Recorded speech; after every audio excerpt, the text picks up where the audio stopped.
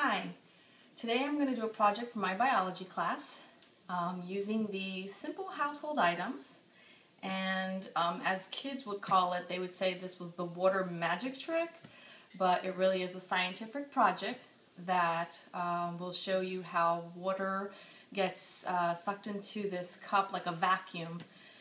So let's start off. You're going to need just a glass.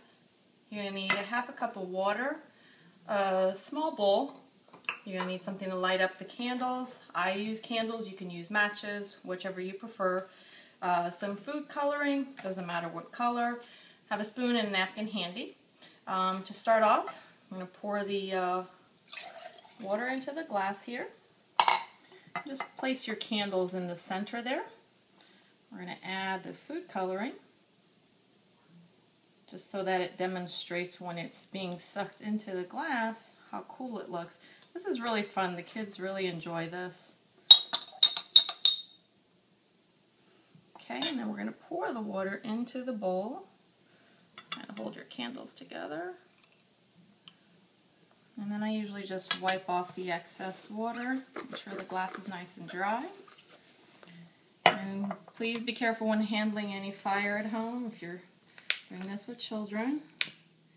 And just light up all the candles.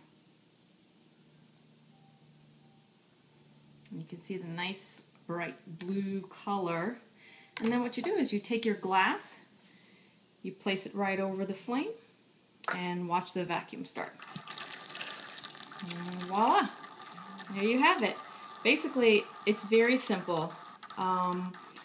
When the water vapor condenses, the amount of gas becomes smaller, and therefore creating a vacuum inside of the glass. That's really all it is.